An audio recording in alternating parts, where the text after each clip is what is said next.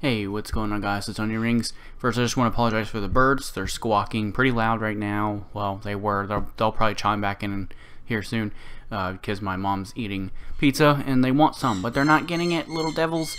So anyway, Update 3 has been announced for Gears of War. I made a video on Update 2 and it got a good bit of views and you guys enjoyed it, so we're going to do it again. It was updated 42 minutes ago, so we're going to go over it. I'm going to silently read the notes to myself, and then when I see something worth announcing or whatever, I'll speak out on it and tell you guys what I think and whatnot. So you can just read it along with me. You can pause if you need to. So it looks like they're finally cracking down on combating quitters. Core and competitive play. New features. As of this update, players who quit a core competitive match will be suspended from all matching making of any kind for a limited time to discourage dropout behavior. So kind of like League of Legends, with the biggest time punishments going to the first player to quit the match. In addition, the more you quit, the longer suspension you will see from playing matchmaking.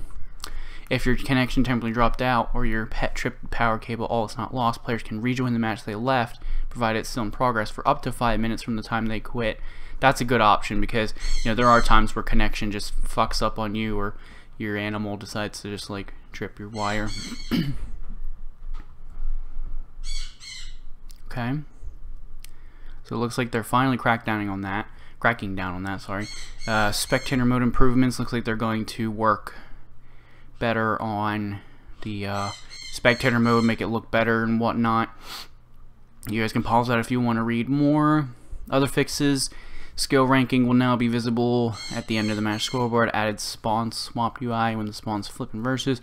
Increase the energy cost of the Hammer of Dawn strike and horn. Aw, man, I don't even have the max Hammer of Dawn yet, and I can't even use that. Increased escalation win and loss bonuses. Win bounty rewards. Turn criteria and rewards for King of the Hill bounties.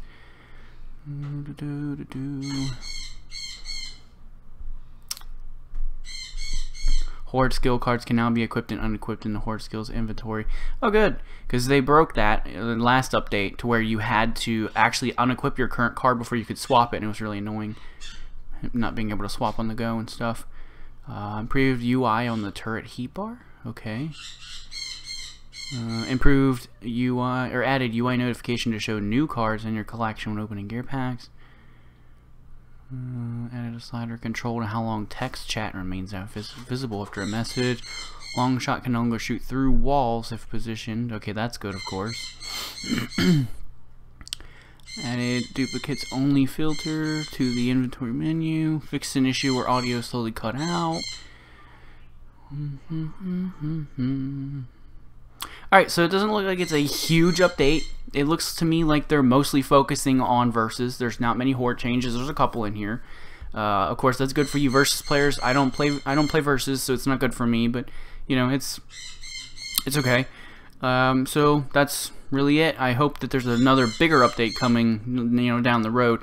Also, there were some things here about the series or whatever. I don't know what this is.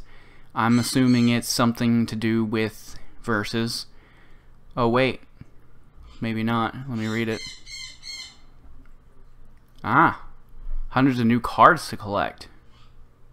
Really?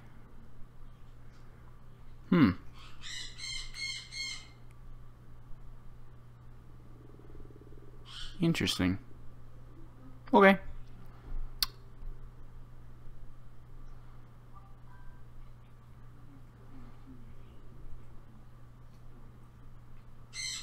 Ah, man, they said don't buy any packs until they confirm it's working.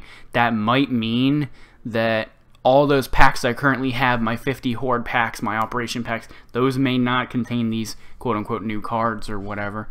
That's okay, though. I mean, I don't really care too much. I mean, it'd be nice to have them, but what's done is done. But what I might do, though, is, and I'm going to save up my credits, instead of buying more, I'll just wait to buy them until this new update drops. That's pretty cool, though. Looks like it's dropping tomorrow, so that's pretty cool.